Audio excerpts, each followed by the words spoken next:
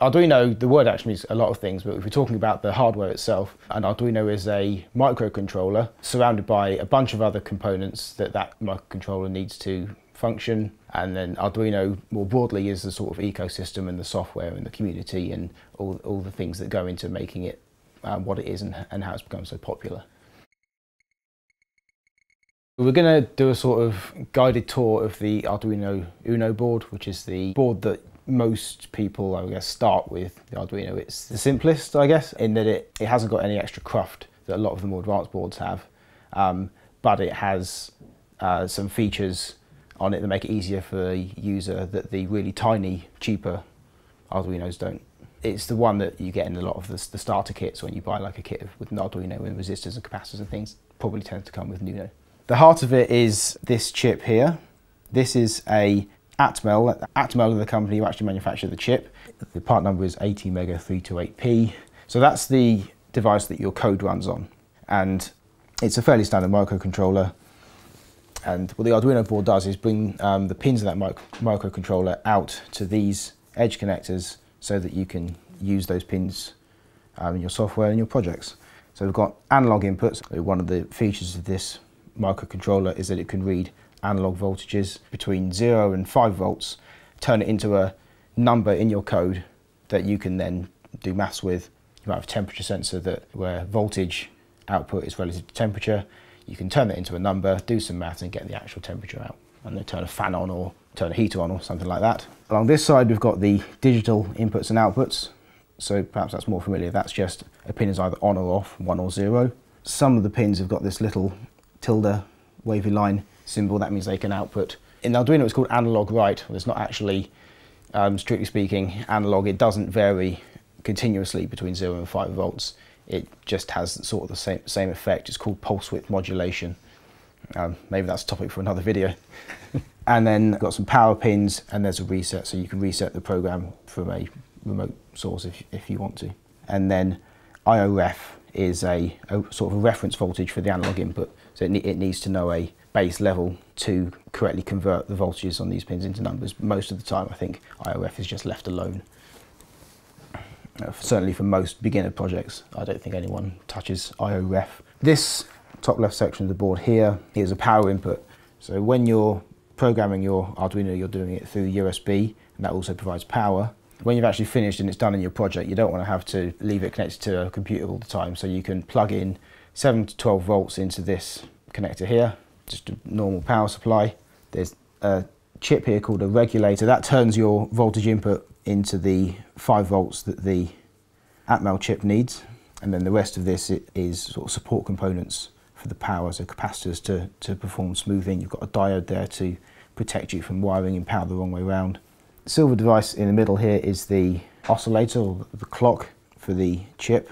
So just like your desktop or your laptop, you need a clock. The one your desktop or laptop will run in the gigahertz range of speeds. This is 16 megahertz, so it's pretty slow by comparison. One of the things that's made Arduino so popular and so ubiquitous in hobbyist world is that they put a USB connection on it. Normally microcontrollers of this kind, you need a special bit of programming hardware, which costs money, and then your computer needs the drivers to talk to that special bit of programming kit that you plug into this header here. It's called ICSP, in-circuit serial programming.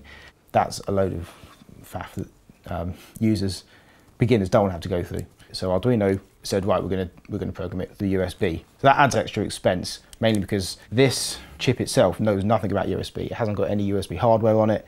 USB is quite a complicated protocol to implement. You need quite a lot of software and hardware embedded in a chip to do that. So this chip, being relatively cheap and simple, doesn't have that on. It just talks normal, old school serial data. So what they did is put this interface chip here. This chip talks USB to your computer and translates that into serial to talk to the Atmel chip there. So as far as the computer's concerned, it's talking to a USB device over serial. As far as the Arduino is concerned, it's talking serial. This is a bit of an aside. The early versions of Arduino used a dedicated USB to serial converter chip, and then at some point Arduino went over to using another microcontroller. So this chip here, just like this is a microcontroller in its own right, so is this one. It's there purely for the purpose of doing USB to serial conversion or serial to USB conversion. And I suspect Arduino did that because they wanted to put extra features into their communications to the Arduino that they couldn't do with a standard serial chip. It's mainly for programming. So one of the things you have to do in Arduino when you're programming is, in the Arduino IDE, is go and select which Arduino is plugged in. You've got to select the serial port, and then also as a separate operation select whether it's an Uno or a Dumilinove or a Nano or whatever chip it is.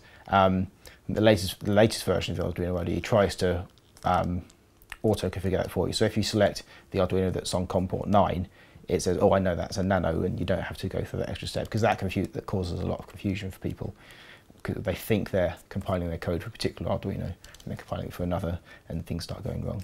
You've got 3 LEDs. So TX and RX are the serial communication that we just talked about, so they flash when the Arduino is transmitting or receiving. And then this one is labelled L, and I don't know why that is, but it's attached to pin 13. So all of these digital pins, nothing is attached to them. So you're free to interface whatever you like to them. Pin 13 is special, it has that LED on, and that's mainly so you've always got something on the board that you can see is working. So if you think it's all going wrong and you're not sure what's happening, you can go back to basics, write a program, a sketch that just blinks the LED on pin 13. And at least if that works, then you know you haven't killed the chip, there's nothing wrong with the power, that kind of thing. So it's good for test purposes. Yeah, yeah. And finally, right in this top corner, there's also a reset button, so you can...